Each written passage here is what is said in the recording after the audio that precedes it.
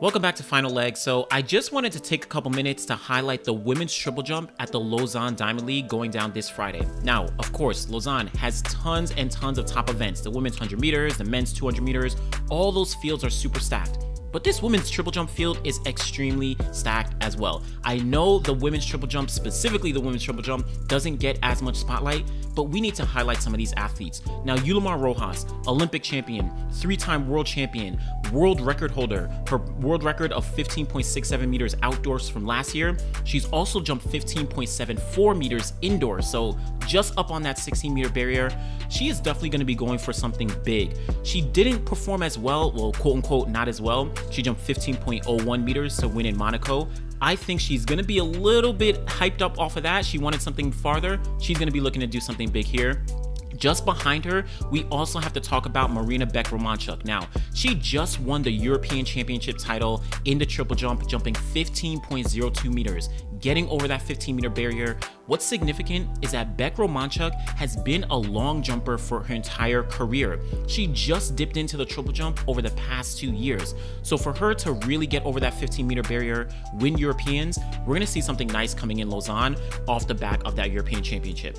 We also can't forget about Shanieka Rickets, coming off a silver medal at the World Championships in Eugene. She also won the Commonwealth Games out in Birmingham not too long ago as well. Personal best of 14.98 meters, but this year, she has been on the cusp of breaking that personal best, jumped 14.94 meters, also jumped 14.9 a couple times throughout the season. I think she's really going to be looking to get over that 15-meter barrier and really challenge for something big here. We also cannot forget about Tori Franklin from the United States. Now, Franklin's 2022 has been on fire. Of course, highlighted by that bronze medal at the World Championships in Eugene. She had a personal best of 14.84 meters from 2018, but this year, just in Monaco a couple weeks ago, 14.86 meters to improve her personal best. She's definitely looking to improve that and also maybe get over that 15-meter barrier. I can't forget about Thea Lafond. Now, Thea Lafond, she has been on the cusp of something great. She had a huge foul in Eugene that looked to be 15 meters, but personal best right now, 14.60 meters, coming off a silver medal at the Commonwealth Games just behind Shanieka Rickets. I think Thea Lafond has a lot of potential, so definitely keep a lookout for her.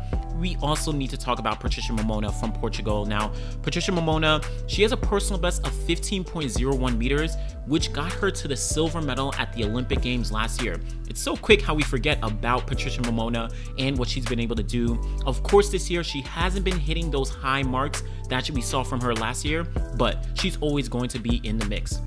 Can't forget about Kimberly Williams from Jamaica, really doing some great things year after year. Hannah Mamenko from Israel, Christina Michaela from Finland, right? There's a huge competitive field here in Lausanne. And again, with triple jump, even specifically women's triple jump, doesn't get as much highlight, but this is a huge field. Very soon, I'm going to be making a video about Yulimar Rojas and how she's kind of been getting slighted in terms of the Athlete of the Year, conversation. Like I said, she jumped 15.74 meters this year. Definitely tune in for that. Go in the comments below. Let me know what you think about this Lausanne women's triple jump. Make sure you like the video. Make sure you subscribe to the channel. We'll be back again next time. Thanks.